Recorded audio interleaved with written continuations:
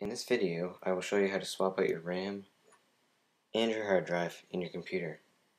Your RAM, or random access memory, is a chip which stores all your short-term information. As soon as the computer is shut down, it is wiped clean automatically. It cannot work without any power. Your hard drive, on the other hand, will store long-term information. As soon as you click save when you're working on a document, it is automatically saved onto the hard drive. So, the best way to speed up your system is to buy more RAM with a higher storage amount. The more recent upgrades are DDR2 and DDR3. You must get a kind that fits your system. Modern standards are somewhere around 2 gigabytes, 4 gigabytes, or 8 gigabytes. So 2 sticks is better than 1. It will allow you much more ability to open multiple documents and programs at once, since you have more memory to hold current things that are open. Your hard drive is very important as well. If you need to store lots of photos, videos, or any other kind of large files, you're going to need a large hard drive. So I'm going to show you just how to do that.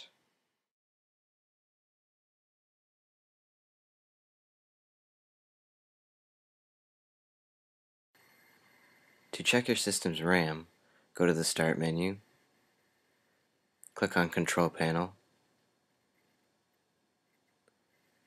Performance and Maintenance, and then click System. And right here you will see that there is 428 megabytes of RAM on this system. To check your system's hard drive, go to My Computer and simply click on the drive, and it will show in the sidebar how much total storage space you have. You can also go to Properties and see a nice pie chart of how much used space you have and how much free space you have left, and then the total capacity down to the exact byte.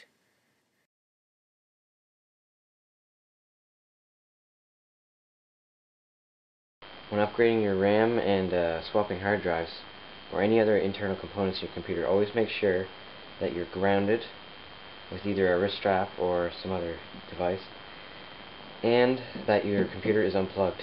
You do not want to get shocked. So, it can be easy or difficult depending on what kind of setup your computer is. This one's actually fairly well designed for an old computer, but most of them, there's screws on the back or something to get it open.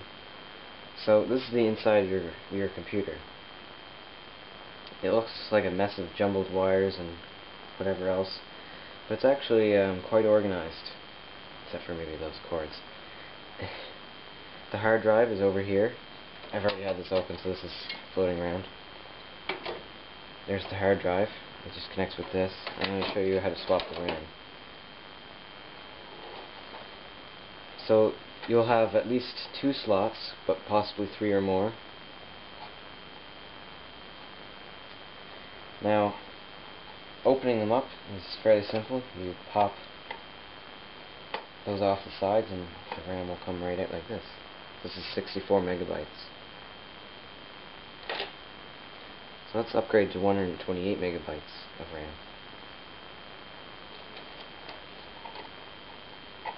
Make sure you have the grooves lined up with the ones on here, so I got it backwards. Now just slide it in, and you're going to click firmly on both sides. Don't be afraid to be a little firm, but don't push right through the board if it's not going in.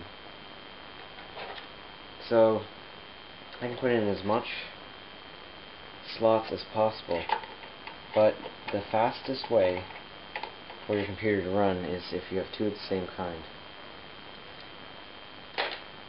or just 1 of the same kind. But 2 sticks in general is better than 1. So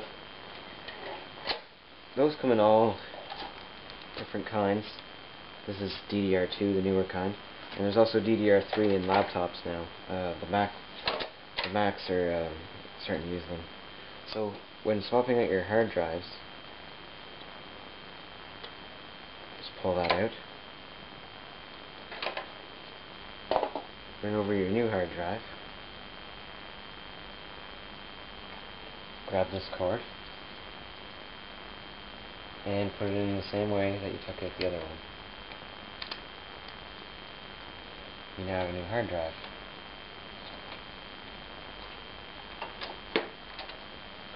That's how to swap out your RAM and your hard drive. Thanks for watching this video. If you liked it, please subscribe.